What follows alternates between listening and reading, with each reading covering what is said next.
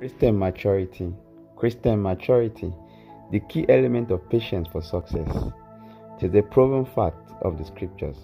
There cannot be success or successful work with God and in our lifetime without the element of the fruit of patience evidence in our lives. This cannot be overemphasized. Hence, they need to pray for it and also to grow it. The quality or the virtue of patience is presented as either forbearance or endurance.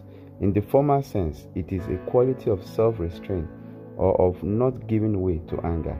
Even in the face of provocation, it is attributed to both God and man and is closely related to mercy and compassion. Romans 5:3-4 says, "And not only that, but we also glory in tribulations, knowing that tribulation produces perseverance, and perseverance character, and character hope." This tells us that tribulation produces perseverance or patience. God also wants us to be patient. He does this as we are walking in the Spirit through life. God wants to produce patience in us, to slow us down and to show us how to trust in Him. God does not test us just for the sake of testing us, but He tests us to teach us to walk in His ways and to trust in Him. 1 Peter 1:3-7. 1 Peter 1:3-7 says, "Blessed be the God and Father of our Lord Jesus Christ, which according to His abundant mercy hath begotten us again unto a lively hope by the resurrection of Jesus Christ from the dead, to an inheritance incorruptible and undefiled, and that fadeth not away, reserved in heaven for you, who are kept by the power of God through faith unto salvation, ready to be revealed in the last time, wherein ye greatly rejoice, though now for a season, if need be, ye are in heaviness through the manifold temptation, that the trial of your faith be much more precious than of gold, that perisheth, though it be tried with fire, might be found unto praise and honor and glory at the appearing of Jesus Christ." The spiritually matured Christian will be patient to stand on the word and not let the enemy persuade him or her to think he or she is anything less than who Christ says he is. Your spiritual maturity shows up when you are secure in your God-given identity through the cross and what Jesus Christ provided for you. Isaiah 40:31 says, "But they that wait upon the Lord shall renew their strength. They shall mount up with wings as eagles. They shall run and not be weary. They shall walk and not faint." Even though we need patience in our relationships, in our circumstances, in our everyday lives, let's look at some specifics and also pray along with them, following as they pertain to us. When we look around the world and see the chaos or uncertainties abounding, sometimes your heart faints. But look at what Psalm 46 verse 1-6 says. "God is our refuge and strength, a very present help in trouble. Therefore will not we fear, though the waters thereof roar and be troubled, though the mountains shake with the swelling thereof. There is a river, the streams whereof shall make glad the city of God, the holy place of the tabernacle of the Most High. God is in the midst of her. She shall not be moved. God shall help her." Than that right early. The hidden rage and the kingdoms were moved. He uttered his voice and the earth melted. So when you see chaos around the world, what the Bible is saying that He's in charge. He's in charge of your life. He's in charge of the environment. He's in charge of the government policies. He's in charge of everything that brings fear even into your heart. So it is paramount to rest even in Him and on His word. And that's the only way you can have sanity even in this present world. Bible says, "Where sin abound, grace did much more abound." So every Christian, every mature Christian knows that he will always rejoice whenever he sees sins or uncertainties around the world, because the grace to survive and to live beyond the current situations will always be multiplied every time challenges are gradually growing around us. We also need patience even as we wait for our Savior's return. Talking about our Lord Jesus Christ, we need patience to actually see that is going to come. Noah built the ark for over 120 years. People must have mocked him. People will look at it, what is this man doing? He built it at a particular age until 120 years before the realization of the completion of the ark. And God told Noah, the flood is coming.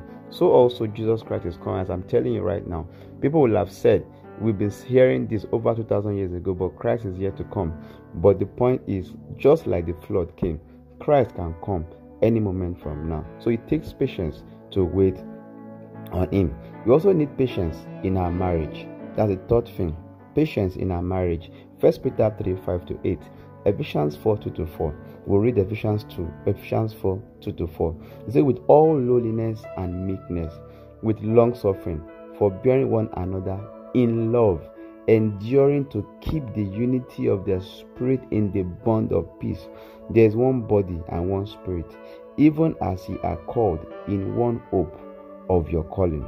Now let's say this prayer. Say, Father, please help me with the little things that piles up even in the house and in our heart. Father, please help me with the little things that piles up in the house and even in our heart. Father, please help me walk with my spouse according to your word. Father, please help me walk with my spouse according to your word. Father, please draw us back to the days when being together didn't feel so hard. Father, please draw us back to the days where being together didn't feel so hard. We also need patience in loving others. We also need patience in loving others. 1 Peter 4:8 says, and above all things, have fervent charity or love among yourselves, for charity shall cover the multitude of sins. There are so many people around us that are so unlovable. Everything you do, it is hard to love them. They can be moody, they can be mean, they can be difficult and impossible to understand. They can even blame you for things you didn't do and have expectations you cannot meet. Some people are only happy with you when the relationship between them favors them, benefit them. Now, the day you cannot satisfy their desires or requests, they change immediately. Look at Matthew chapter 5 verse 44 says, but I say unto you, love your enemies, bless them that curse you, do good to them that hate you, and pray for them which despitefully persecute you. 1 Samuel 24:17 also says, and he said to David, thou art more righteous than I, for thou hast rewarded me good, whereas I have rewarded thee evil. Saul was speaking here. Say this prayer for me. Father, please help me to love those unlovable in my life and around me. Father, please help me to love those unlovable in my life and around me. Also say, Father, please help me identify where they are hurting and how I can make a difference in their lives. Father, please help me to identify where they are hurting and how I can make a difference in their lives. Father, give me your patience to be kind and compassionate when relating to them. Father, please give me your patience to be kind and compassionate when relating to them. We also need patience in taking the right steps. Patience in taking the right steps. That's number 5. Patience in taking the right steps. Psalm 143 verse 5 said, I remember the days of old. I meditate on all thy works. I muse on the work of thy hands. It takes patience to rest at God's feet and meditate on his word. We can sometimes be really too impatient to wait on God's will. We are used to making things happen like sharp, like now, instead of waiting on him to guide our steps. Of course, Proverbs 3:5-7. Say after me, Father, please bring me back to the days I only hunger for your plans. Father, please bring me back to the days I only hunger for your plans. Father, please give me the patience to linger in your presence. Father, please give me patience to linger in your presence. Father, please pause my racing thoughts and self-imposed target, time and limit. Father, please pause my racing thoughts and self-imposed target, time and limit. Father, help me to stop doing life by myself. Let me lean on you. Father, help me to stop doing life by myself. Let me lean on you. Let me lean on you in the mighty name of Jesus. Number 6, patience also with our children. Patience also with our children. Psalm 127 verse 3 says, Psalm 127 verse 3 says, Lo, children are an heritage of the Lord, and the fruit of the womb is his reward. Sometimes we fail to realize they are just children. We dish out instructions and even sometimes carry out principles and guides and policies within the house that they cannot meet up to. And this only guides these children from stop them from being children. And so when we quickly sit down and look at it, that these children are heritage of the Lord, we'll be careful of how we handle these children. We need patience to answer their questions. We need patience to endure their being childish. We were sometimes like that until we grew and became matured. They are growing and becoming mature. So sometimes our children are even like the opposite of your reward and can bring heartbreaks and frustration. And that's why you need to pray this prayer. Father, please help draw my children to yourself. Father, please help draw my children to yourself. Father, please fill me with an everlasting patience and drown my anger with your peace. Father, please fill me with everlasting patience and drown my anger with your peace. Father, please help me parent my kids the way you parent me. Father, please help me parent my kids the way you parent me, with kindness and love. Father, thank you for giving these children to me. Father, thank you for giving these children to me.